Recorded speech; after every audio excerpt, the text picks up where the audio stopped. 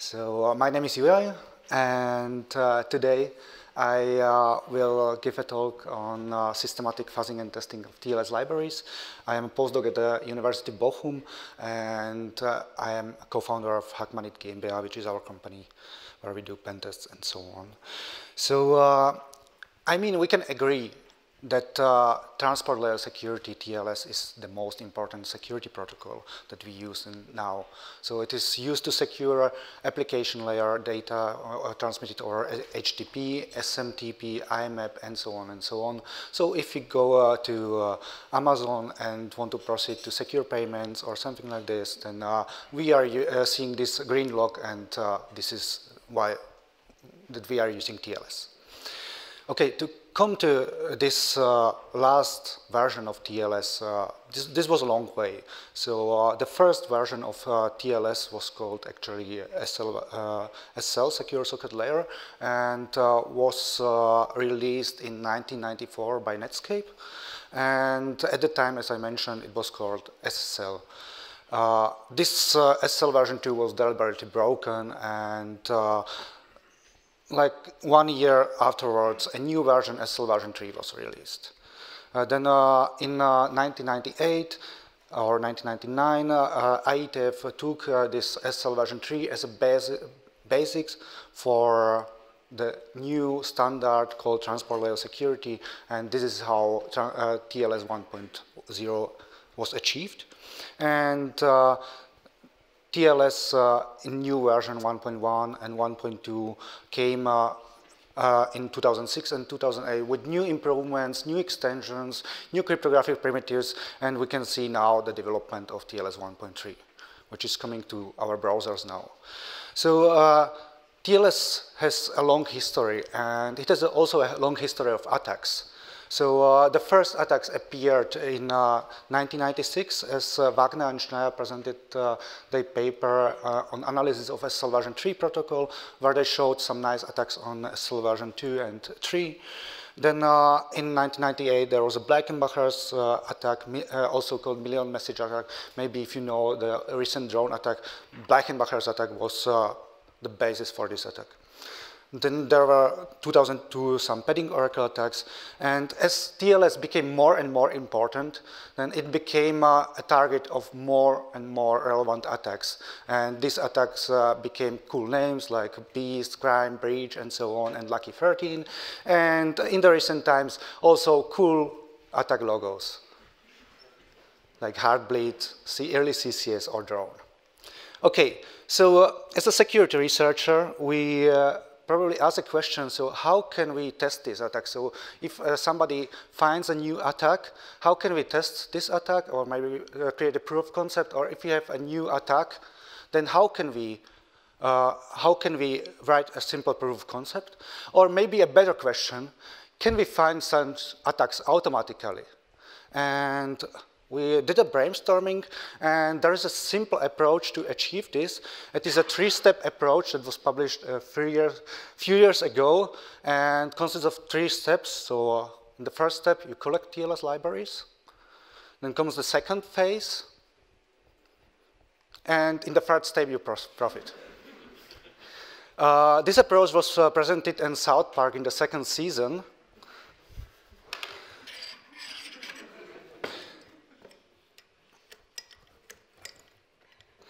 And actually, it was applied on collecting underpants.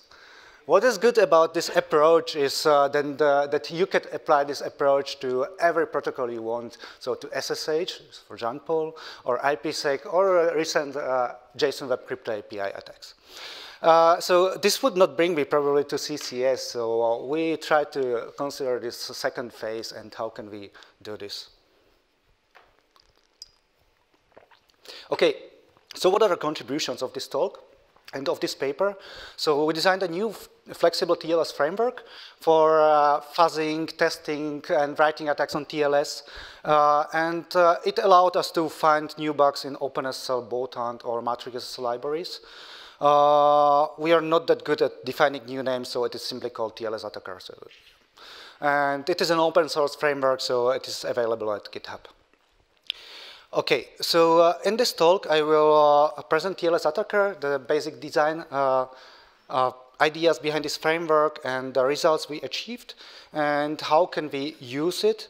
And I will give also some demos, but first of all I will introduce the basic behind TLS protocol and behind the attacks that motivate the usage of this tool. Okay, so let's start with TLS. In order to establish a TLS connection, first we execute a TLS handshake.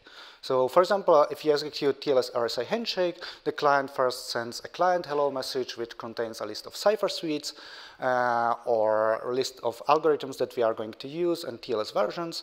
Then the server uses response with a server hello message, with a certificate message which contains a public key, and response with server hello done message.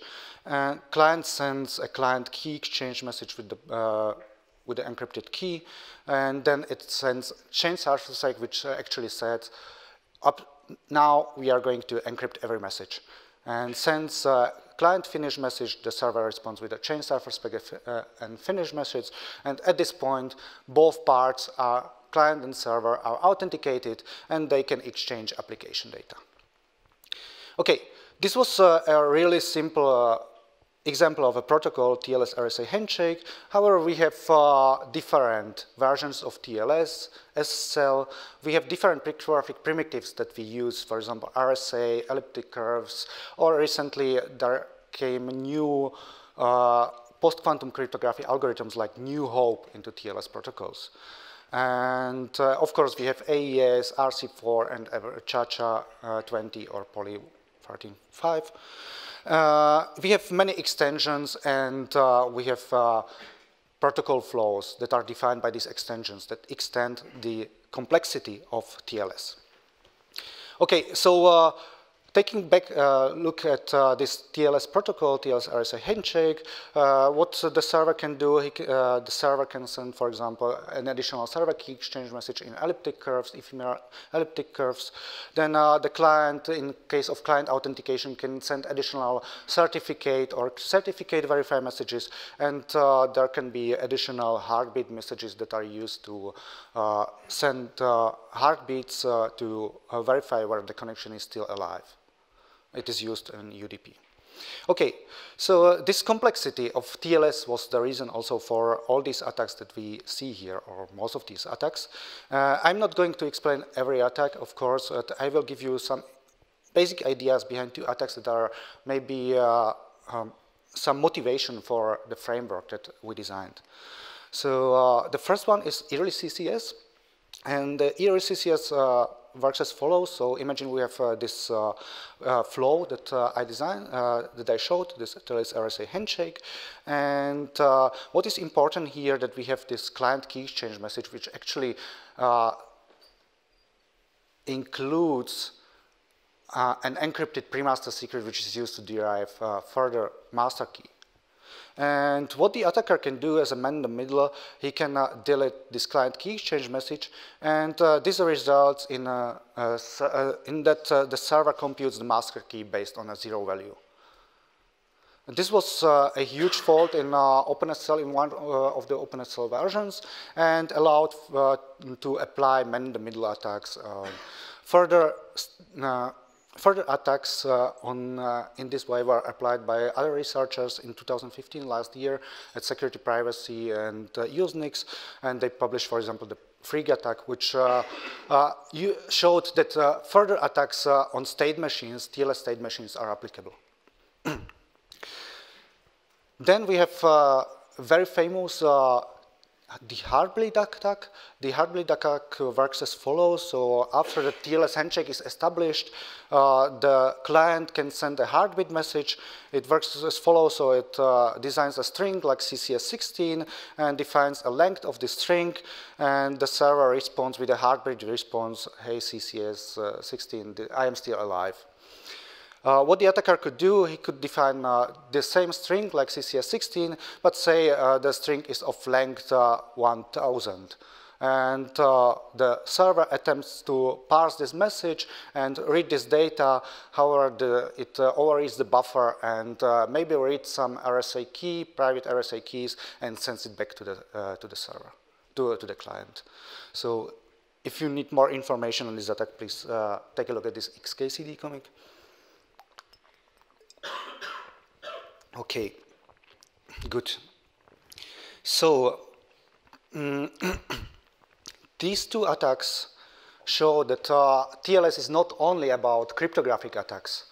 It is also about attacks on state machines, on TLS state machines, because they are complex and the message order has to be followed and verified with a high care. So we have, for example, freak or early CCS attacks showing these problems. And then we have buffer overflows, buffer reads, like Heartbleed, or very recently there were further attacks on using buffer overreads and overrides on OpenSSL. So we need some tool for flexible analysis of TLS and for identifying these attacks and maybe triggering these attacks and finding the vulnerabilities. So what do we need is, if we take a look at this basic TLS workflow, we need a tool that allows us to maybe delete some messages in the workflow, add some or duplicate the messages in the workflow, like duplicate a client key exchange message and send it twice. We need to execute some modifications in the messages, not only on the encrypted messages, but also on the padding bytes, and to do this very carefully. And we need to also detect the invalid behavior of the server, and if we detect something, we need to reproduce the same protocol flow and execute it again, or maybe report it to the server administrators. Okay, so this is why we created TLS Attacker. So TLS Attacker is a Java-based framework, and it consists of several modules. So it has a basic TLS module. So we implemented the whole TLS handshake with the whole protocol, where there are these heartbeat and handshake messages are defined. It uses transport, TCP, and UDP. And it has modules based on top of TLS Attacker, which allow you to execute some or define new attacks, like padding oracles, Blankenbacher attacks, and so on. And it also has some fuzzing capabilities.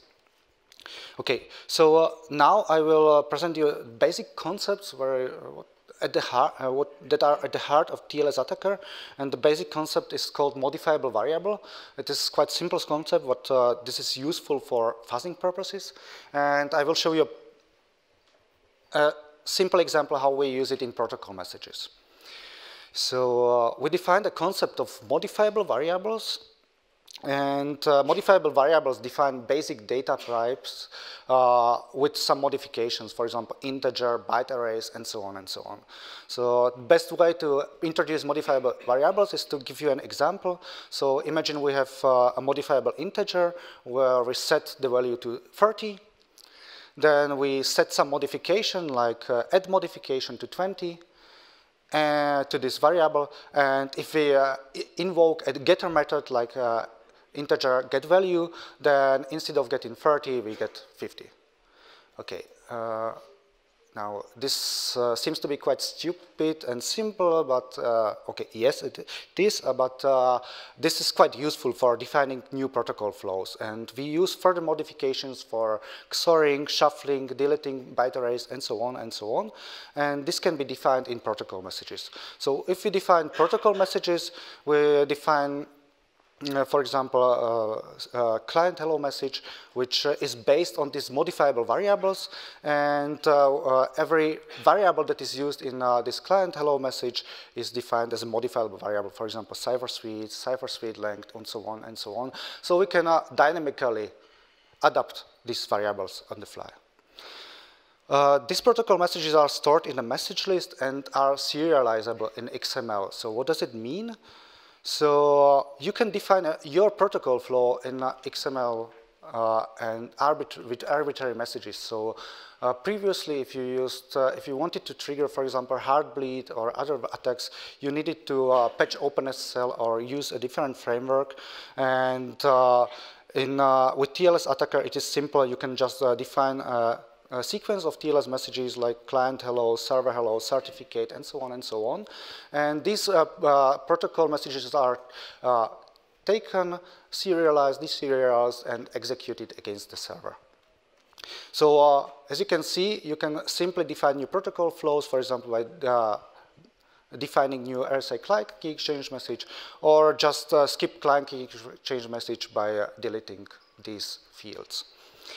And what is also cool is that you can serialize also these modifiable variables. So in order to define a heartbleed attack, you just define something like this. So you take the heartbeat message, you get this payload length, and as I have shown that there is this integer add modification where you add 20,000 bytes to the original payload length, and this way you can, from XML, with a few lines of code, you can just define heartbleed attack. Okay, so now I hope that you are convinced now that TLS attacker is easy to use for attacks, for fuzzing purposes, and for executing a test suite. So there are a few attacks in TLS attacker. There is some fuzzing approach that allows you to fuzz TLS server with these variable modifications. And there is a test suite that allows you to test your TLS server whether, or implementations that whether they are vulnerable or not to the TLS attacks. So I prepared some demos. So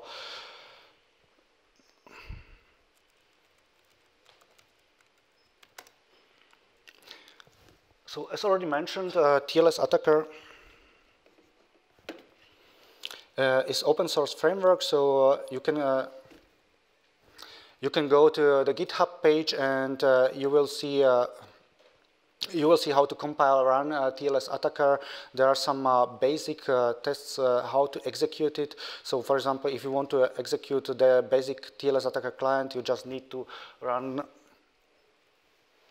Java jar TLS client and connect to some host port, and you execute a TLS workflow. You can compile it. There are examples how to define your workflows in Java, or examples with XML. You can use git clone to clone it, or you can use the recent versions. The release 1.2 is the recent one, which contains some tests for Lucky 13 attacks and the stuff that I presented today. So what you can do, so I have now prepared TLS attacker.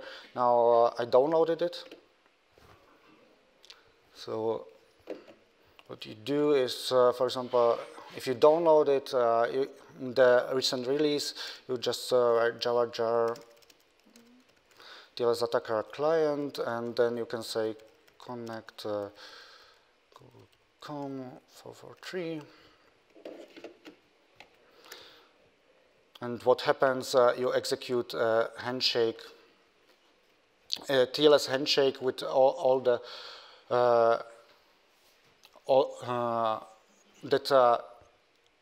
TLS handshake against the Google server, and you get the debug output of the TLS attacker. So I also prepared here is I have old OpenSSL server running, which is vulnerable to the heartbleed attack. And so what you can use, as you can see, I have a simple XML output, XML workflow trace with protocol messages. What you can do, you can take this as an input to TLS attacker.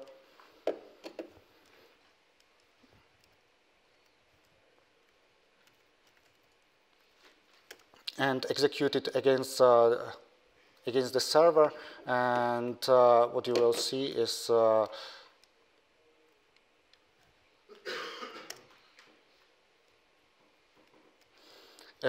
handshake. is the TLS handshake that is executed against the TLS attacker with client key exchange, chain cipher spec, and so on with these messages. If you want to maybe adapt this TLS handshake, then this is very simple.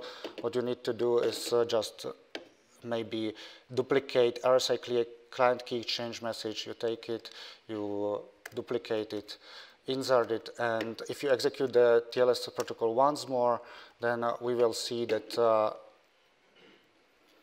there is a new protocol flow which consists of 2 client key exchange messages that we send against the server. This is not possible with OpenSSL or with other tools that we have. Okay, and of course we have we have also heartbleed attack. So as I presented previously. In this case, we are defining a new heartbeat message with a payload length where we add some new data to the heartbeat message. And let's say we want to add some more data. And if we add it to the message, then we get a response from the server consisting of several zeros and so on. So this is how you can define your own protocol flows if you are a researcher or pen tester, and you can play with TLS libraries on define fast proof of concepts. Okay, so there is a wiki about all the attacks and how to use fuzzing, test suite, and so on and so on. So this is what you can take a look at it, and if you're interested in using TLS attacker. Okay, so we implemented these attacks and TLS fuzzing and this TLS test framework, and we executed the tests against several servers and several libraries, and we found some attacks for example, padding oracle attacks in OpenSSL, Botan, or Matrix SSL library. Blankenbacher attack in Matrix SSL library was discovered. And we discovered that, for example, OpenSSL, GNU TLS were not properly checking the lengths of the messages, and it was possible to insert arbitrary code or arbitrary bytes into the messages. And we found also some out-of-bounds reads, writes in one pre-version of OpenSSL or in Botan. I will just give you an idea so how useful and how important it is to use TLS test frameworks.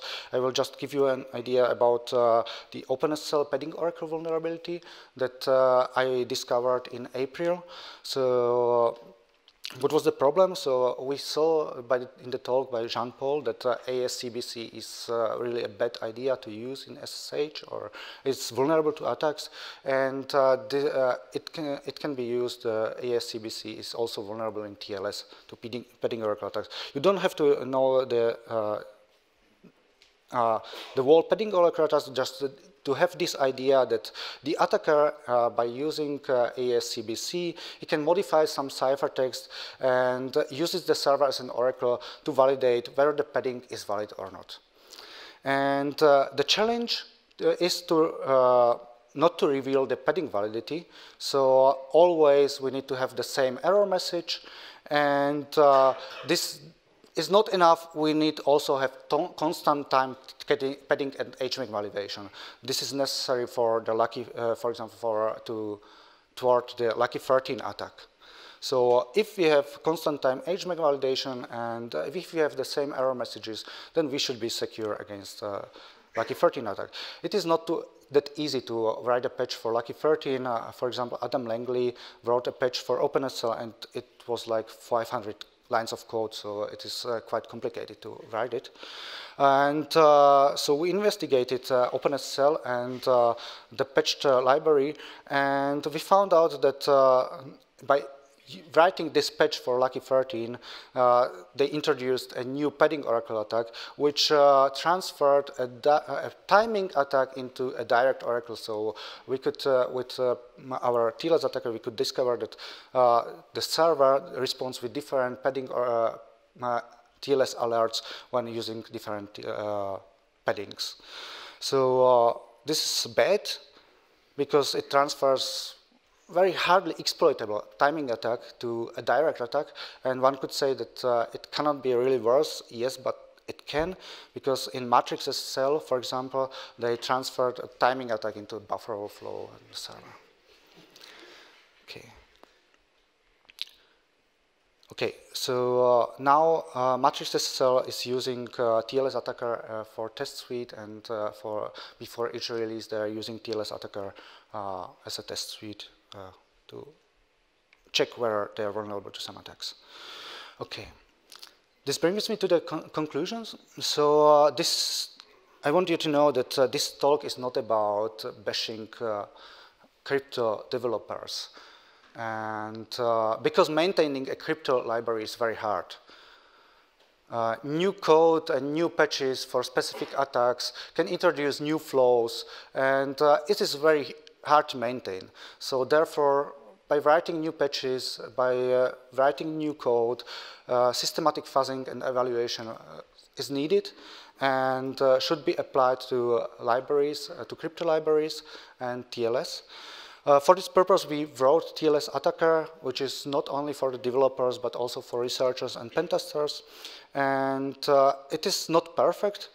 There are some downsides. For example, there are some needs for fuzzing improvements, for development of TLS 1.3 and further extensions. The client-side tests are needed, better fuzzing strategies, but it is on its way, and it is currently used. Okay, thank you. Thank you so much.